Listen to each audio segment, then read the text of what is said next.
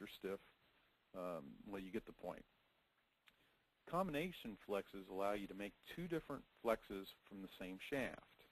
The most popular are L and A combination flex shafts, and they're denoted by the manufacturers either A and L or A/L.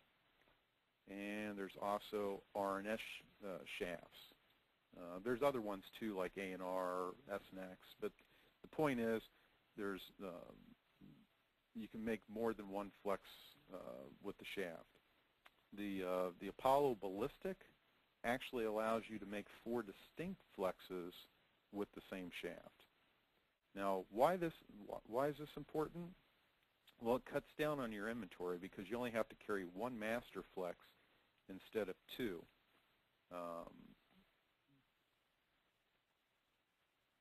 Okay.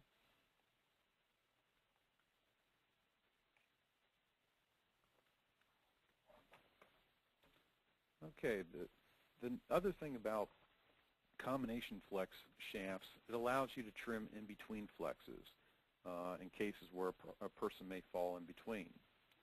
For example, let's look at the True Temper Dynalite iron shaft. These are available in A&L iron, and the shaft could be either cut to ladies flex by following trim chart AA, or senior flex by using trim chart BB. Now, we got this information off of our PDF file off our website, but the same information could be found in our catalog. Just go back to where the shafts are in the shaft section of the catalog. Okay. So now we notice that there's a 1-inch difference in the tip trimming between these two flexes. Again, you want to look over here, AA and BB. For example, on a 5-iron, for ladies flex, you would trim 2 inches. And for that same shaft to make it senior flex, you would trim it 3 inches. Now the regular and stiff shaft could either be cut to a regular flex by following trim chart AA, or stiff flex by using trim chart CC. In this case, you'll notice that there's a 2-inch difference in the tip trimming between these two flexes. Let's say we wanted to make this shaft between an R and an S. Well, we can either trim 1 inch more than trim chart AA, or 1 inch less than trim chart CC, which turns out to be trim chart BB. For example, we have a 3-iron, and we want to cut it in between R and S. We just follow along our charts, and it will tell us to tip trim 2 inches. I want to mention hybrids again for a minute. Let's say we had a number 4 hybrid, but it only weighed 236 grams. Take a look at the chart and notice that this is about the same weight as a 2-iron. Okay, therefore for tip trimming and length, we need to trim the shaft as if it were a 2-iron. And if we didn't tip trim less, then the shaft or the club will play much stiffer because there's less head weight. On top of that, we may not have enough shaft left and be forced to use an extender to get our required length.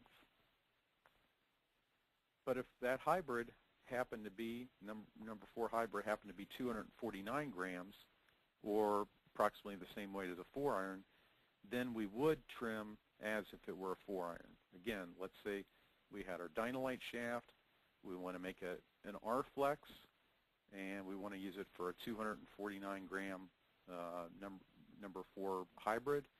We use trim chart AA, we go across, we see 4-iron or hybrid, but we double check to make sure the weight, it checks up. So in this case, we would trim 1.5 inches. Another thing to mention, the charts do not tell you how much to butt trim. Again, this is to your desired length. And it would be impossible to provide exact readings like tip trimming because because of all the variations of the bottom of board to ground line measurements of all the heads. Plus, you may need to make a club for a shorter or taller person. So it's just butt trim to your desired length. And again, every you'll usually find a chart nearby that tells you what the lengths of each club should be. And finally, when in doubt, double check the tip trimming with a reliable source. Again, the manufacturers, the component distributors, whoever you buy your shafts from, will not give you credit or replacement for any incorrectly trimmed shaft. And that's it. It's that simple. Rob, you want to take it away and go over any questions? We can start taking questions now. Go ahead, and everyone can start typing either into the chat box. It's probably more convenient to go into the questions box, and I'll start reading them off. We can't unmute you by the phone because sometimes folks get a little too passionate about it, and we've got hundreds of people on this phone call, and we can only take one question each. So I know it may be inconvenience to type, but it really is the most democratic way to do it. Jeff, you want to go to the last slide while they're typing their questions? Oh, sure. In the next 48 hours, we'd like to thank you for coming to the webinar. So we'd like to give you 15% off all True Ace Cadence shafts. That's 15% off Cadence shafts, and they were all designed by Jeff. You must use coupon code 649. That's 649 to get the True Ace Cadence shafts, 15% off. And you have to order these by Sunday. We had a customer that was very angry because he ordered the shafts later on in the week, and we really want to try to get this special reward those folks that attended this webinar. So order by Sunday. Okay, so the first question here is from John. Are the new Apollo shafts from True Temper seamless as before? Apollo shafts. Well, Apollo shafts are made by Apollo. Okay, go ahead. I'm reading it just as he said. Okay. There's a new shaft called the Aculite 85. It has steps. They're not seamless like the old ones were. They're welded construction.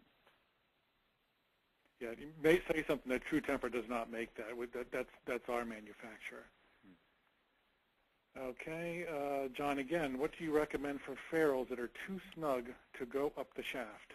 Oh, you're going to have to go to our, not the next webinar, but the one after that in about a month.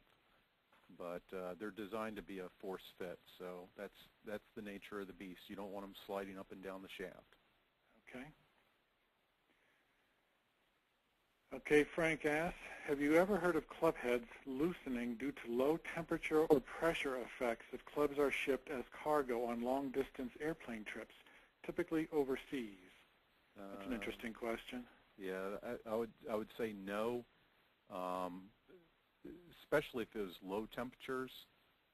If it's really hot temperatures, if it did get very hot in the cargo bay and it got possibly 300 degrees, it might break down the epoxy and they may turn or something, but that would be the only case. It wouldn't be if they ever got too cold, though. All right, good.